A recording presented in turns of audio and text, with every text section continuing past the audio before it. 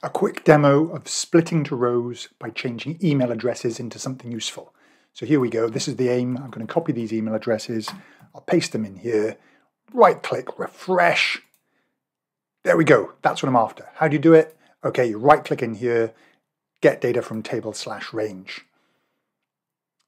What we want to be able to do is split to rows. Okay, so we right click on this column and go split column, or simply split column by delimiter, either way.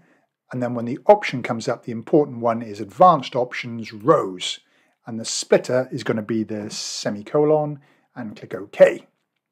And that splits to rows. Awesome.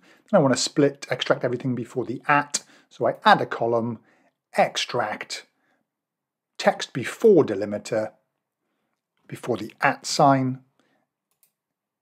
There's the name. Okay, this could be the name, and you could split this again if you wanted to. This is the email. Swap these two around.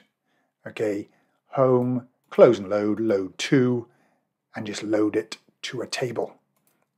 And there's your tidied up information.